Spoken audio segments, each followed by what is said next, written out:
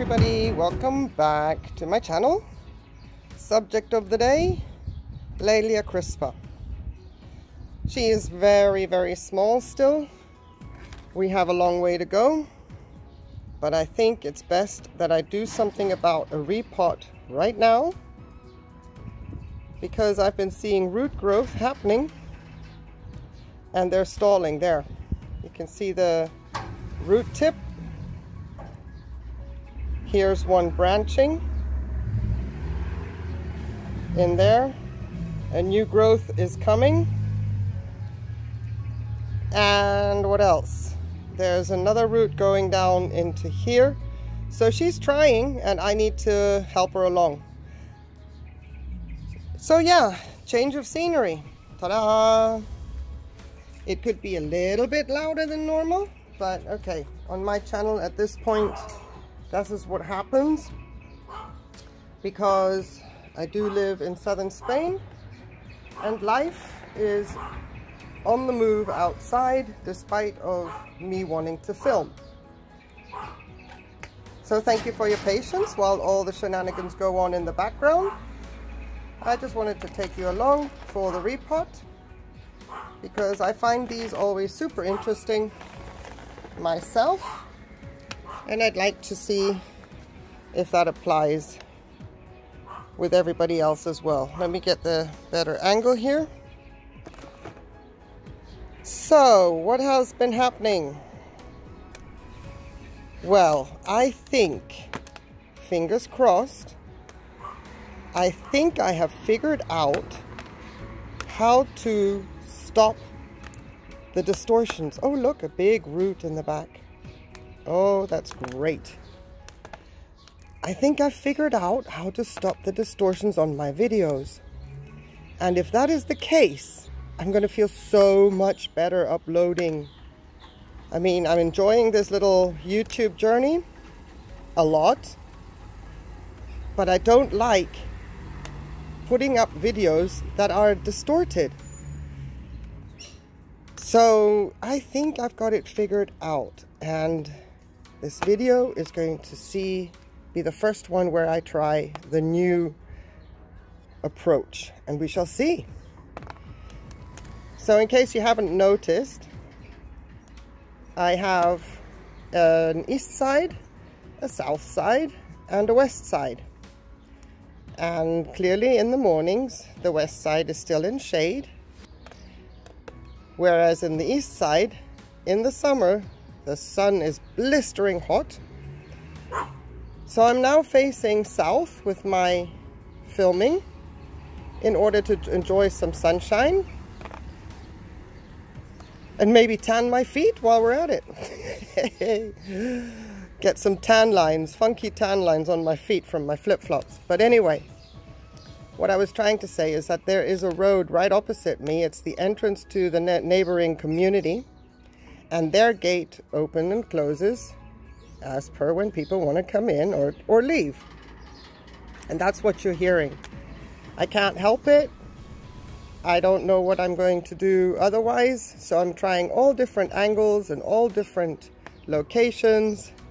Also because I think maybe doing this earlier in the day in the sunshine will make for a better experience as well for you. The light is better. So yeah, those are my thought processes. So I'm just going to weed out some of the dead roots. I'm not going to be too radical. Her setup will be for 2 years. And it's not going in her permanent pot because she is so little. So I'm not too concerned about some organic media remaining in the pot. I'll do the best I can, but I don't want to jeopardize anything that's going on that is good. There's one. We'll take it back to the green. This one is clearly a goner, right up to there. And we got another one there. And yes, I've sterilized all my tools. I always do that after every time I use them. So I always start with a clean sterilized set. So LAELIA CRISPA, if this is the one that I think, I bought her from Wichmann Orchideen in Germany. Paid quite a high price for her, and I was quite surprised when I saw how tiny she was. I guess this is a hard to come by orchid. So I never repotted her because I wanted to wait until I saw some kind of action.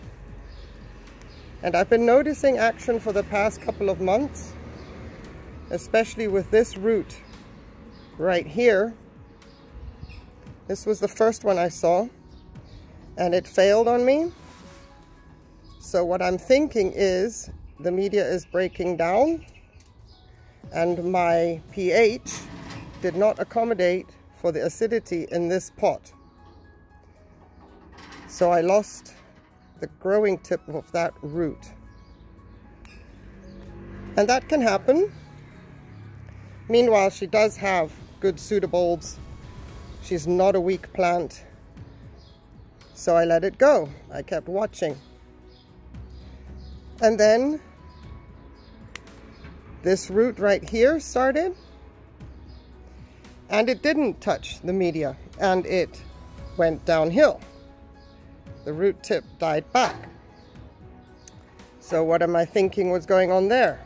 Do I have snails in here? I didn't see any, which doesn't mean there aren't any, you know, they can be really, really tiny. But I still waited. And I think I just waited to see the perfect timing to not stress her out and see more action going on so that she has more strength going into a new environment. I will be potting her up like a seedling with Seramis only. And she will be treated just like my bebes. And she can move out of my dining room setup where she had lots of light but was protected from the elements. Her temperatures were pretty much steady all the way.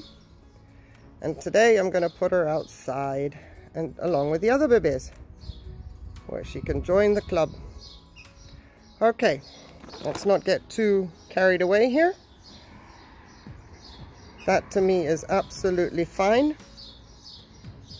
I like the fact that this root is going down. I won't be worried about that. So, next step. We're going to see if there were any snails. They are now history. And as I'm in the blazing sun,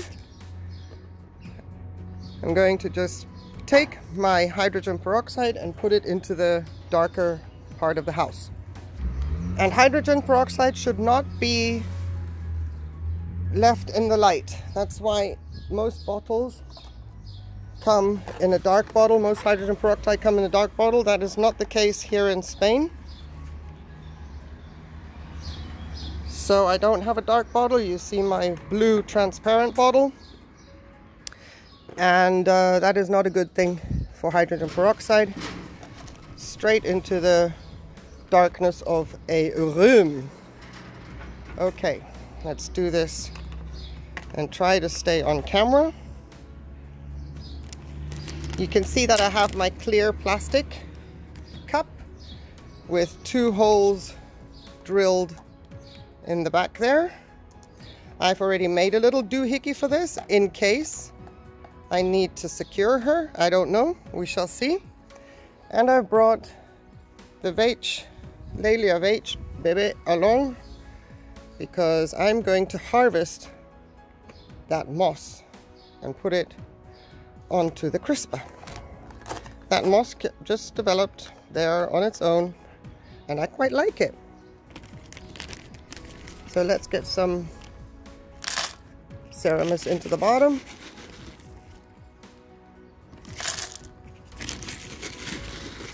Yeah, I know that I still haven't got my shovel. I want a little baby beach, a toddler's beach shovel for sandcastles. I hope that you like the little background. My beautiful white and silver bush there. It's a gorgeous plant. Second flush of the season. Never done that before. Loving it. Okay, you know, as I'm doing this, I was actually thinking, it happens, that I'm not going to plant her on the top. This is going to make my life so much easier. I don't have to fiddle with supports. And she has more humidity around the base. And that's all I'm going to do. This way she can settle in there quite nicely on her own. So normally I try to film at lunchtime. That hasn't worked. Then I tried to film in the PM, thinking that maybe that would settle people down and there's not much activity. That hasn't worked. So my contemplations are film and, if need be, shout. So I hope you can hear me okay. Because as we head into the summer and as our provinces open up for traveling, and we're not talking international, maybe there will be some, but local traveling, when our provinces open up, we will be getting a lot of business, a lot of traffic coming from within Spain. So the noise pollution is only going to get worse. And I figured that just film it. Everybody's been so kind, so patient, and I hope I'm speaking loud enough that you can hear me above cars coming in and out, engines being idle, until I figure out what microphone I want. Okie dokie, we're getting there. She's low enough. The reason I want some moss is to help me with the top dry layer at this point. Seeing as she's tiny and she has that new growth coming, I don't know her sturdiness well enough to understand if I can just spray her like I normally would and be okay with this new growth not rotting off or not. So my other bebés, I've gotten to know them really well, and that's why it's okay for me to spray them. I'm comfortable doing that with them. This one, I don't know, and that's why I'm going to harvest the moss. So put the label back in. I always put my label, align it with the 2 holes in the back here, because if I'm carrying her around, I don't have to look at where the holes are and then spill water as I'm moving her, if that should be the case. All right, let's get some RO water with some seaweed. No fertilizer because she's been treated with hydrogen peroxide. And before we harvest the moss, maybe one day you'll be here and I'll be filming and the Lamborghini drives by. You would think that we were living right next to Le Mans racetrack or the Nürburgring. This guy seems to think, or girl seems to think, that they are alone on the road, which ended badly for one owner of a Lamborghini that I knew. And here comes Baloo protesting. See, it's all happening on this side of my property. You have no idea how much I appreciate everybody that watches my videos. So let's get some Seramis with moss on it and just place it around the top of the CRISPA. And that way we can get our own little colony going here. I want some over there. And that should help with the humidity. She actually didn't end up that low in the pot, did she? Look at that. All right. You're not moss, you're algae. How are we doing over here? Can I take some more off right here? Yes, I think I can, because there's a lot growing on the veg. Oh, look at those roots. Oh my word. Look at that. Oh, oh, that makes me feel so good. Okay, you can go in the back here. Comme ça. Now, we'll cover you back up. Seeing as you did not know that you are that exposed. All right. Just a little bit more water. So wouldn't that be exciting if I have got the distortion issue sorted? Oh boy, that will make me so happy, and I bet it will make you happy too. All right, let's watch that growth. Oh, it's early in the day. I'm not too concerned if things get wet. And she's growing in a nice breezy place. And you get some for good measure for sharing your moss. And there we have it. LAELIA CRISPA in the house for the next couple of years. That is the plan anyway, so fingers crossed. Thank you everybody so much for watching. Thank you for sticking by me. And if you have any comments, any remarks, any observations, have you got LAELIA CRISPA, for example? I mean, I've never seen one in someone's collection, so let me know. It would be awesome to know. And how do you grow it? Have a great day, everybody. Thank you very much. Bye.